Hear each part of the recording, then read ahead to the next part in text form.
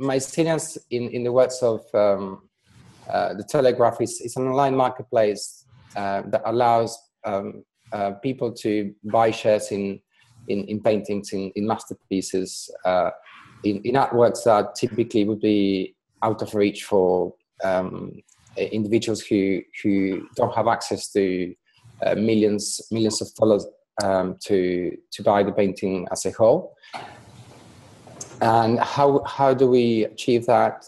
So we allow, on one hand, we allow art owners, typically art collectors, but this could also be galleries or museums, to use their existing collection as collateral to raise funds from the crowd, from a group of investors. And this process is similar to an IPO. And what we mean by that is that the collection or the specific artworks used to raise funds, they're not sold as in its entirety. They only part sold. So there's a maximum percentage of the artwork that can be sold to investors.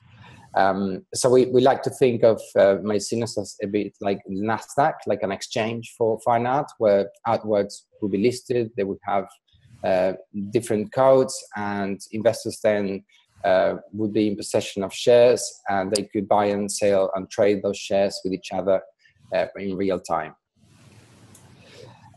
So we also call Maecenas a decentralized art gallery, and this is because we believe that our ultimate mission is to democratize access to fine art.